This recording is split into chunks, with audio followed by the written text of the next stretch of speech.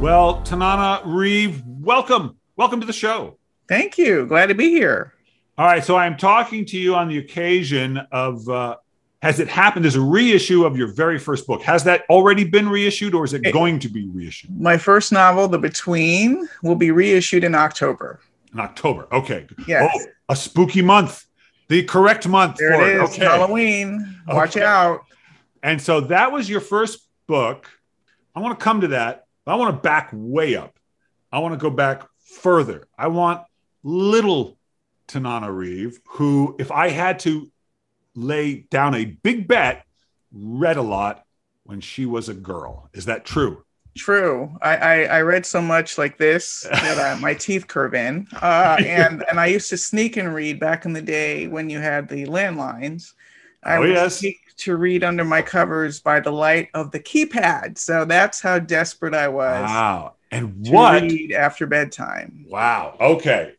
All right. So you were reading along, but like a lot of people, did you try your hand at it pretty early or were you just exclusively reading it? I absolutely tried my hand at it early. So that's the good sign that I was a reader from a young age, because when I was 4, I folded a bunch of typing paper in half to create a book, which, as everyone knows, that's how you create a book when you're 4. Yeah. And I wrote a cover art. It was called Baby Bobby, and it was a bunch of stick figure drawings. And on the last page, I wrote, Baby Bobby is a book about a baby.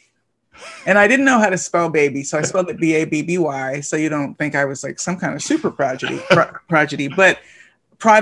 Lord. But then at the end, I wrote, like the last liner note was the author, and I also spelled author wrong, but I said the author is Tananarive Due. Whoa. So I really feel like from the age of 4, I was kind of declaring I knew what I wanted to do. I'm a writer. I'm an author, in fact. That is awesome.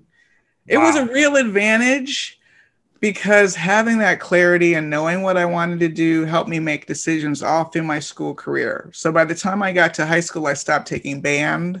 Right. I stopped taking piano lessons, like all that stuff I was doing extracurricularly, sort of. I was like, no, I want to focus it all on trying to be a writer. I figured it was going to be tough. Right. All right. So now, eventually, the in-between. Now, The Between, yes. The Between. Yes. The in-between, I'm thinking of Stranger Things. Right. The Between. So this is your first published novel. I suspect not your first written novel, although that's right. I had many false starts before I got to this one.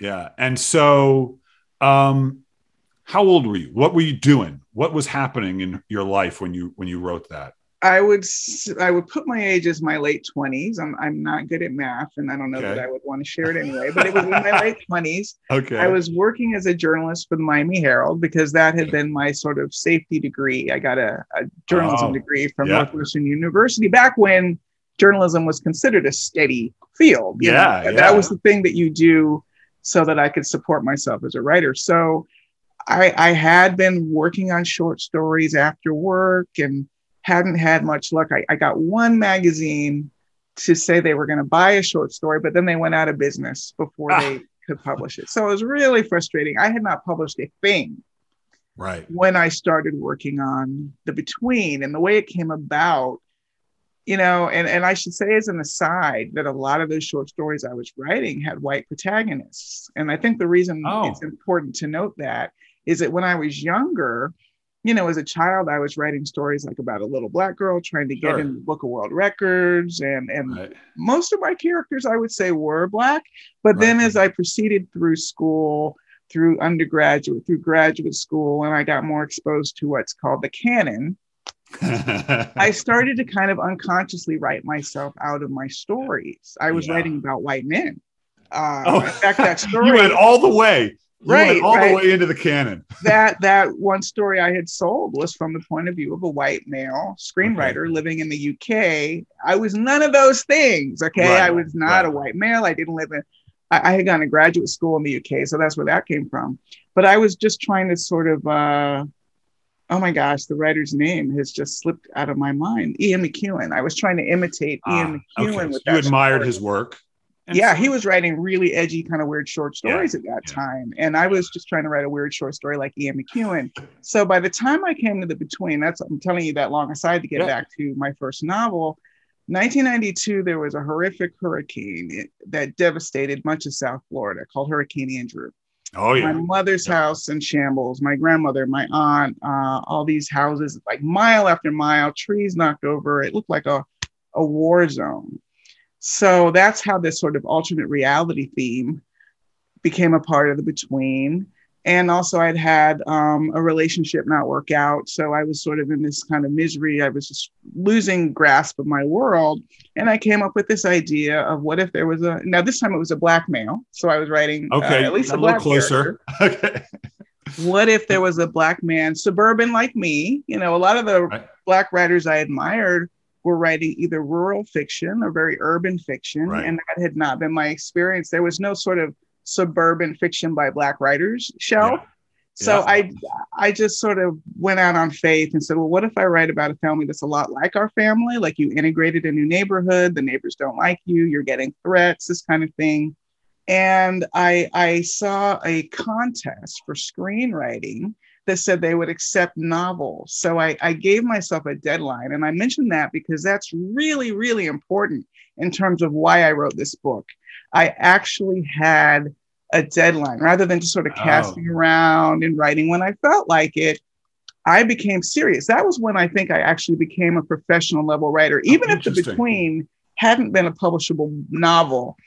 And it did sit in a drawer for 9 months before I knew that it was ready. I just, but anyway, I developed the writer's routine. I got up early, which for me would be 8 a.m, like right between 8 and 9:30, run to work by 10. As a journalist, we didn't have to get there till 10. You basically work 10 to 7. But I was single and I only had like a cat or whatever. So I really let go of hanging out with my friends after work. I used to go rollerblading up and down Ocean Drive. I just cut out TV. My cable got cut off. I barely noticed it.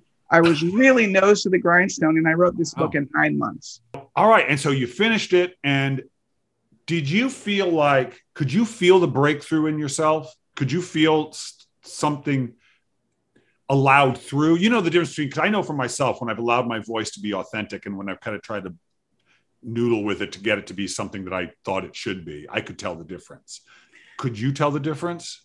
I wanted to believe in it, but I had some uncertainties. At that time, I had never read any speculative fiction by another Black writer, first of all. So maybe it's not possible. I didn't know if there was, I didn't know if it was any good, which is always what we wrestle with. And B, I didn't know if there was a market for it. So while I was writing it, I had written a letter to my sisters, like, do you think there could be a market for a Black horror novel? I didn't know. Yeah. And that's how it ended up sitting in a drawer for 9 months. Because I kind of went for the stars. I went for a huge agency through a friend of mine at the Miami Herald who was a novelist, and he sent it to his agent who was at ICM, like this huge agency.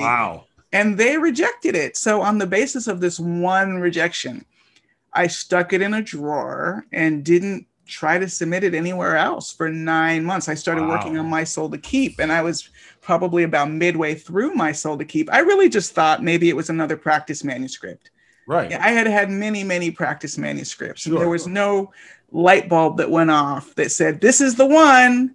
This is the one that's going to sell, because otherwise I would have tried harder to sell it. I just thought, I'm not ready. And I didn't win the contest. So between that and not getting the agent, I thought, okay, I'm not ready. Let me work on this one. Maybe this one will be good enough. And some part of my unconscious knew that was a bunch of BS, that I was hiding from rejection because the first two had stung.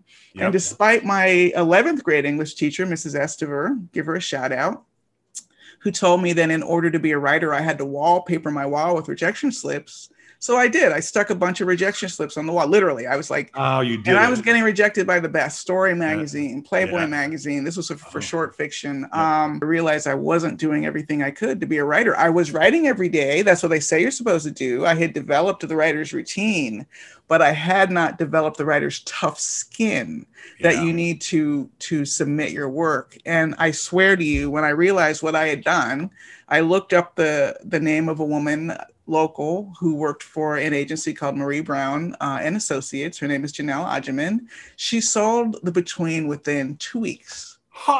Within, it was like, oh boom. my God. Yeah, it was just ready, and I didn't know it was ready. And by the way, she sold it for more than my annual salary. What? As a newspaper reporter. Are you serious? My very first advance. It was just, I felt like my character in the between, that I was waking up in a world that was not the world I had gone to sleep. That's amazing. Wow. Yeah. Wow. Whew, it was crazy. That's a crazy story. But you see, it's so beautiful. Like, you were sitting on this gold. You were literally like, you took gold and you stuck it in your drawer and said, I didn't know. I'm not, but how can you know? How can you know until you know? I have one more question. Sure. And what I want you to do is, this is my favorite question. I want you to finish this sentence. Uh-oh. If you can do it. If all the writing you have done in your life has taught you anything, it's taught you what? The first word that came to mind before you had even finished was patience. Yeah. Patience. You need patience with yourself, first of all, because a lot of new writers get discouraged because their first drafts don't look like their favorite novelists. And they don't realize that their favorite novelist's first drafts don't look like their favorite novelists either. It's like, it takes work. It takes time. Writing is rewriting. So there's that part. The patience of waiting to hear, oh my God, from an agent, from an editor. I hear horror stories, especially now, post-pandemic. They're just not post, in the pandemic. There seem to be delays built into the industry where it takes even longer. But even in my day, I waited a year to get a rejection from Story. It's like, you need patience. And also patience with the marketplace, because it's not going to jump off on the New York Times bestseller list immediately or first time in, or maybe ever. So you have to sort of know your reasons for wanting to write that are separate from fame and fortune, because I do not recommend that anybody go into, especially prose writing, because they think it's a path to fame and fortune. Can it be? Absolutely. We're surrounded by examples of those writers who have been able to do that. But even to make a living as a writer is so difficult. And when you graduate with your MFA, no one is guaranteeing you a job anywhere. It's not like a law degree where you can go and, get recruited, right? So have reasons that are your own and be willing to wait for everything else.